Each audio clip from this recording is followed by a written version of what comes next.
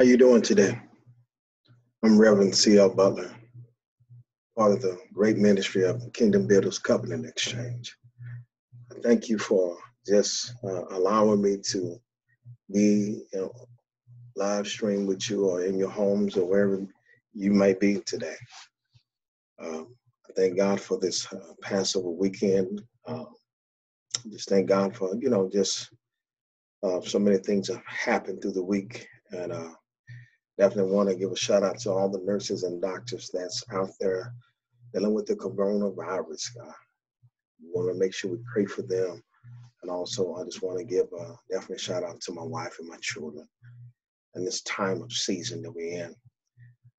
But I just bless you today that whatever word that God has for you today, I pray, God, that you are in the right place of mind. Some people are dealing with so many issues at this time of this season. So many lost souls have, died or whatever it may be that happened through this season. So many deaths. And we're probably wondering what kind of word that you can give us. So I pray, God, this word will help you. What we'll do first, we'll read the word of God and then we'll pray. Today I'm coming from Matthew chapter 28, verses 1. And I pray this word impact your life. I hope it gets down in your soul so it can be a blessing to you and your family. And, let us enjoy the word together. Let's dig together. And the word of God comes out of Matthew chapter 28, verses 1. And it reads like this. Now after the Sabbath, towards the dawn of the day, the first day of the week, Mary Magdalene and her mother went to see the tomb. Let me read that again. Matthew chapter 28, verses 1. Now after the Sabbath, towards the dawn of the first day of the week, Mary Magdalene and other Mary went to see the tomb. I want to kind of come to you today from this topic that God had gave me earlier this week, really yesterday, on Saturday, a very powerful word that I believe that is probably best for this time. The title of this word is After the Storm. I know we probably have been through a lot of things in our life, but I believe after the storm, there is promise. Let's pray. Lord, first up, I want to give you honor for everything that you're doing for your people today, God.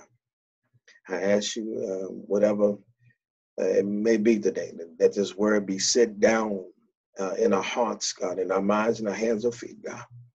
Allow this word to ringle in our ears, God, when we going through, God, or having a bad day, Father God. But God, I ask you to touch every soul today, Father God. Touch every mind, touch every preacher, every leader, God. In a deacon or usher, whatever it may be, God, or through this pandemic, Father God, I ask you to touch the doctors and RNs and nurses, God. Those are on the front line, policemen, the grocery stores, and all those all over the world, Father God, that you heal their mind and soul, God. But God, allow me to sit down today, Father, and allow you to step up today so this word can go forth in your name, God. God, I thank you for everything that you're doing today. Let me, Chad, sit down and let God step up. God, I thank you for the decrease, for the increase today, God. In Jesus' name we pray. Amen. After the storm. In this context, it brings us to mind where they was talking at the end of the Sabbath day, as it began in the dawn towards the first day of the week. The one day after the Sabbath, the Jews reckoned the day of circumcision through the Sabbath as one of the Christians first carry out of the same practice. That means pretty much We celebrate this occasion every year. Um, and we are serving this new occasion from home.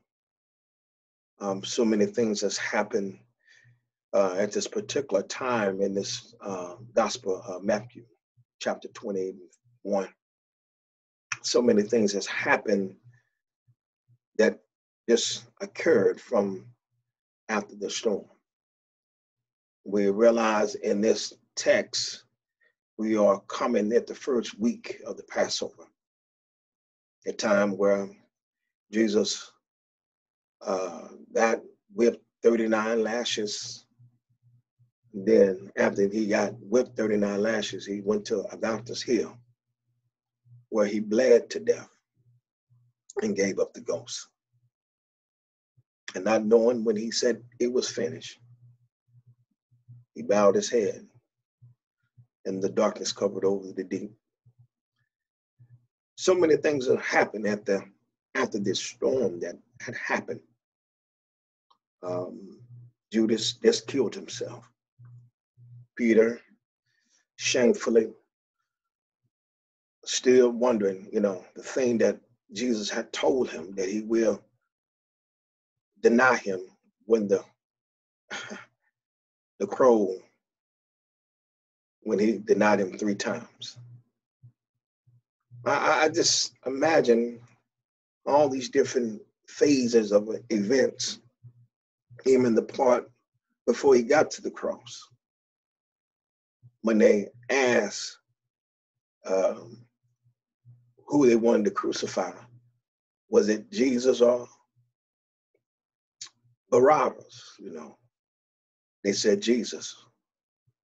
And I can imagine the scriptures being fulfilled, because what Jesus was doing after this rage of folks spinning upon him. So many different things that's happening between this time of him being crucified. So many people that he healed and raised from the dead that walked away from him. I can imagine after this storm, so many things can happen. Prime example, it was something in particular when I read this scripture that caught my attention, where it said after the Sabbath, towards the dawn. The dawn is something that resembles a new beginning. The dawn represent a new start. The dawn represent a new birth. Because you just got to remember now, Jesus died upon the cross at this moment. The Roman soldier pierced him in the side to make sure he was dead. Not knowing that normally when you have a crucifixion, normally they breaks the legs of those who they crucified. But he gave up the ghost before they broke his legs.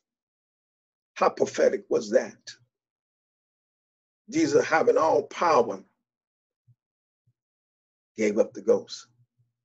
The thing that he taught his disciples what was going to happen in this time of season, that he must die. As he talked about how a seed must go into the ground and die. Now I understand through all these different events, like right now, storms that we have in our own lives. I can tell you about a natural storm. We have 3 different types of storms. We have thunderstorms, tropical storms, and blizzards. You have 3 different types of storms in the natural, but you also have a spiritual storm that you're dealing with on day-to-day basis. Because one thing I've learned from my own experience, I've seen a lot of storms in my life. I can imagine back in the day when I was working at this one retailer, we had to go down to Houston to help out because it was a great storm that had went through Houston, Texas, where it tore up everything. The buildings, the house, it was flood all over the place. It was so bad at that time. But the thing about it, we got an opportunity to bless them after the storm. One thing I can tell you, that you're going to have storms in your life. But I also can tell you, it's a storm don't last always. Not knowing that, we go through our daily living. I can imagine how that some things that we go through, like our own family or our marriage or our children, we call that a storm. Not knowing that, what if we lose a loved one or lose a sister or brother or aunt or a grandmother? We call that a storm. Not knowing that it's something that rains slow. One thing I can tell you, when that real good rain, that good storm that comes in, it has the lightning and the rain, and it just turn up everything. That's what storms do. It turns up everything that you're connected to. You're wondering, how is it, preacher, that in the time where Jesus was, every person that was with him got scattered? Because I just told you a moment ago that when a storm happens, its job is to scatter you. It's unexpected. The dryness in the air and the coolness at the same time causes a hurricane. And I know in your own house, you got so many different things are happening in your life that you're just wondering, preacher, I just lost my job. Oh, and then another situation where your daughter ran away from home. Man, all these different types of storms. And even the one good storm that you lost your mother. Man, I think that's probably the hardest storms that you can deal with. A loss of a loved one, betrayal, adultery, whatever it may be, whatever those storms are, Jesus have a remedy for your storm. One thing I've learned in past time, that after a storm, they call this one rescue team called FEMA. When the thing is so bad, they come out and help the community. When they lose about, if like 10,000 or 12,000 people are out of lights, or they don't have food or shelter, that's when FEMA come in. And I can just see how they have different setups where, if a family had lost a loved one, or their house got torn down, or there's so many different things that we encounter at those times. When not knowing that you can see the storm from afar out. But a lot of times we don't pay attention to the thing that's coming towards us. How can you say that, preacher? Because when they asked Peter, we know you, was you one of the disciples that was with him? And he denied Jesus 3 times. Man, I can see how Judas was when they was having the time when they was breaking bread together. He said the one that he break bread with, he passes to, that's the one that was going to deny him. Two people at the same place. One that sold him out, and then you had one that denied him.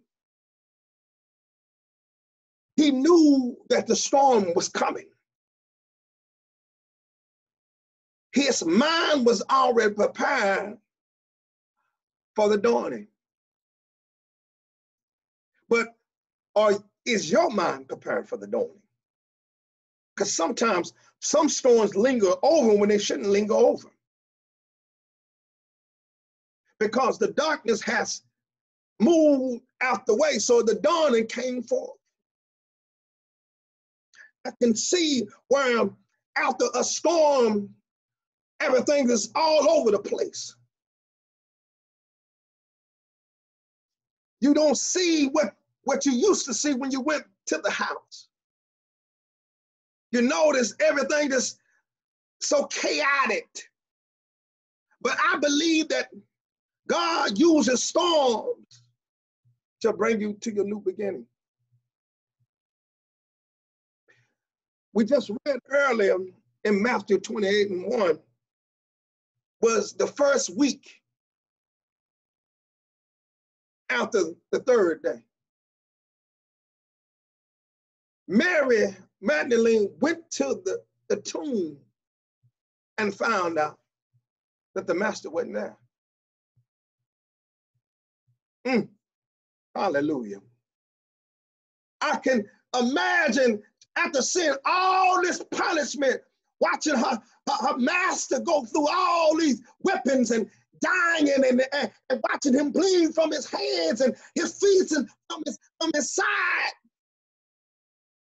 That was one of those category 6 storms that they had. Not knowing that he was preparing their minds for the opportunity because he knew where he was going. He taught them in the Word of God how and what was going to happen. Matter of fact, for the last 2 weeks, God has been having me praying about clarity and preparations. Jesus was giving them confirmation for them to prepare for what was going to happen. They teach us how they give a emergency safe kit when troubled times happen. Like I told you earlier, that's what FEMA is for unexpected situations when a bad storm comes. So after this thing that happened, those young men were scattered, not knowing that the dawn have came. It wasn't dark no more when the Son of Man was lifted up to God. I can imagine all the naysayers that heard him preach in the synagogues, laughing. Even the time where the Roman soldier that told Pilate that, you remember what he said? He said he was going to rise up the third day, and they put a soldier in front of the door of that stone. So they thought in their mind they're going to come back and steal him, but don't even know that those guys were scattered during this storm that they had. Yes. They used every measure to try to stop God, but could not stop him. Whatever storm that you're in, it's an after this, after that. Because the Bible says, after it was dawn, that woman went into that tomb where the angel was there with her. Says, he's not here.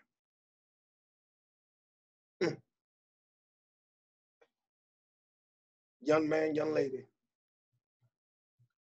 God had a word for me to tell you today.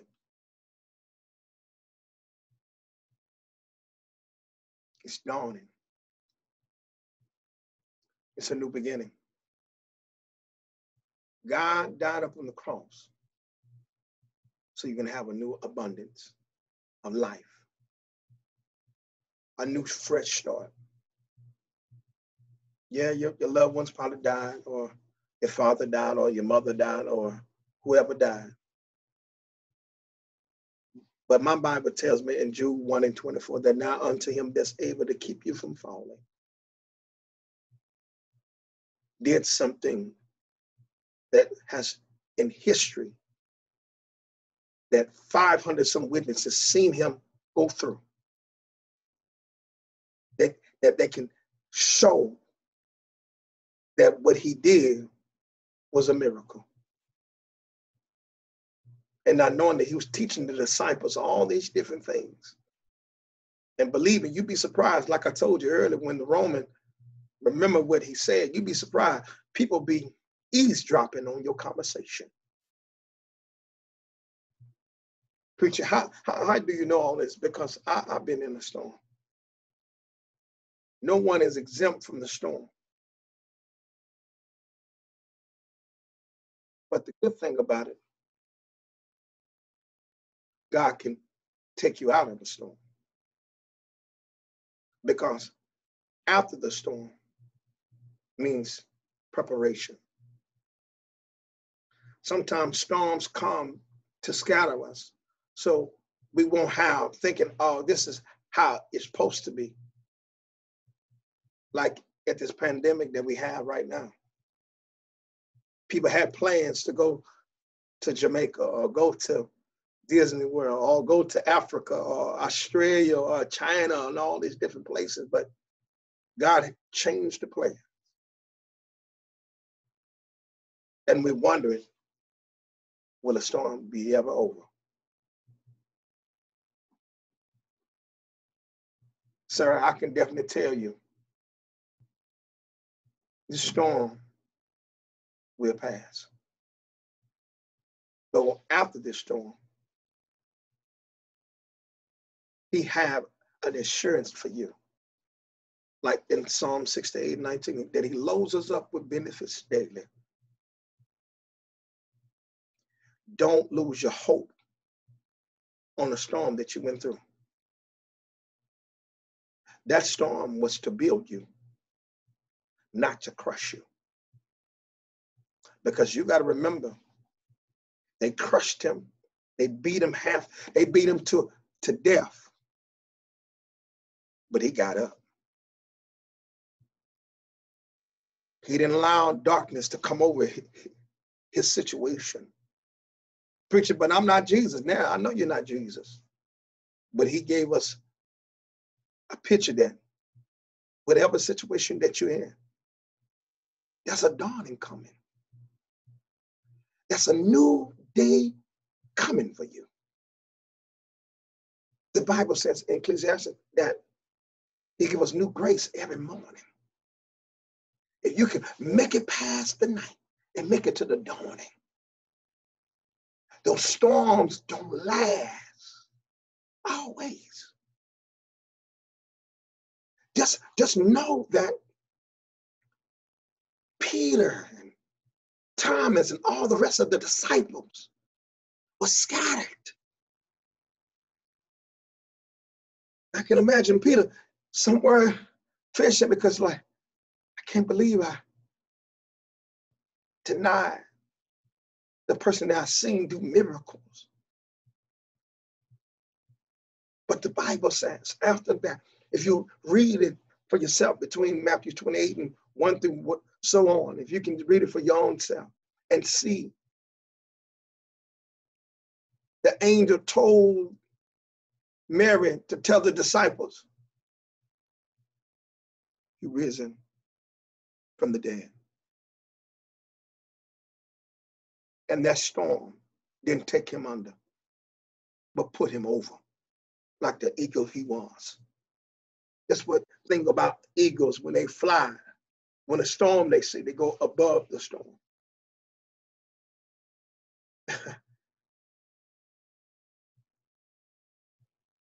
And then make sure you go get Peter and the rest of the guys and the disciples.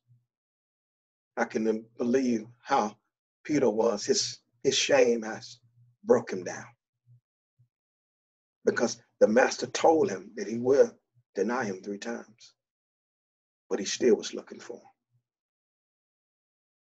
still looking for Thomas, not knowing that we knew that Judas was going to kill himself. It was foretold in the scriptures where the scriptures was fulfilled because what Judas did. He was talked about before he was even born, 400 some years before he was even born. Lord have mercy. I pray that whatever storm that you just got out of, that God give you a new dawning, a new opportunity in life, a new start. Don't allow your storm get away what you're trying to do for the new day. Yeah, there's a lot of different storms, but just know you just made it out of this storm.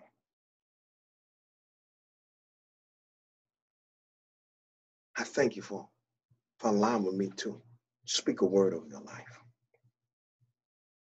That when you went to that tomb, that was borrowed, he went there. Just know everything that was in the tomb that was dead just became into a newness. That dead thing stayed in the tomb. So what if that man walked away? So what if that young lady walked away? Believe me, God knew what he was doing. I can testify to that. I have a beautiful wife right now. I had the worst storm of my life. I didn't think I was going to make it, but I kept hearing that still voice in my head. This storm is almost over. Just make it to the dawning. I thank God for that I didn't lose my mind in the storm that I was in. I thank God for Jesus for getting up that day. Because every time I remember that, he always told me, I did it for you, son. I did it for every living soul. It might not mean nothing to you, but for those that do, it means something too. And thank God for it. That they got a new opportunity. Young man that is trying to do their business. And you're probably saying, man, because of this pandemic, my business has gone under. But believe me, behind that storm, there's a promise. Don't give up. Don't give in. Please, sir. Please, ma'am. God did it for you. Don't give your child over. Don't lose your mind. Don't pull the trigger. It's dawning. You can start over. I know you put all your money into it, but God got something better. It might be the best thing that you ever had, but sometimes God do things. Storms are it never feels good.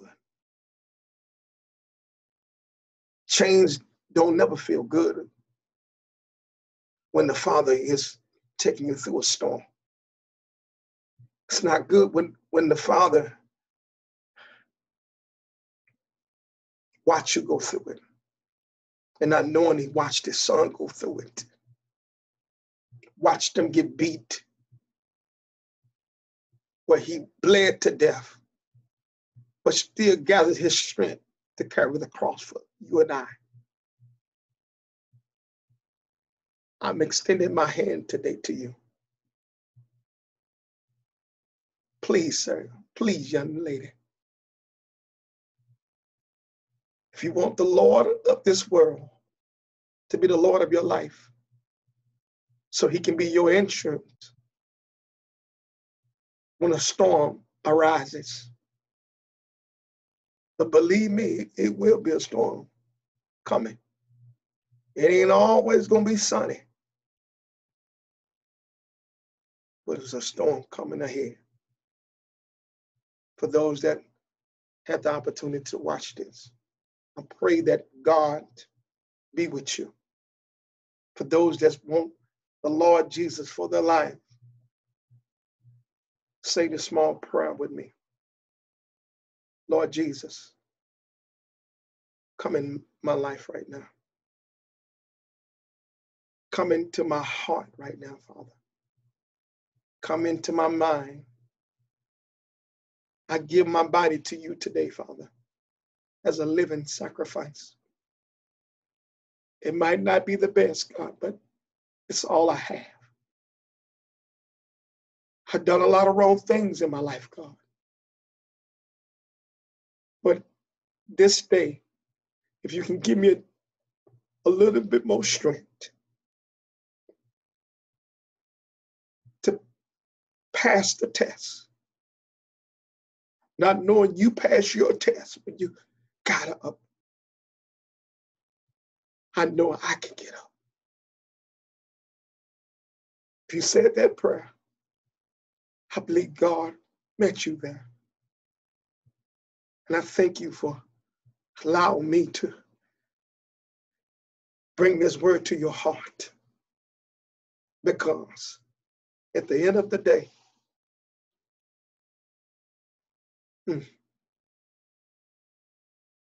God recovers the thing that you lost. The disciples thought they lost Jesus, but he met them. And he told them that he had to die so we can live. Thank you for watching Kingdom Builders Covenant Exchange Ministries. My name is Reverend C.L. Butler. I thank you. God bless you.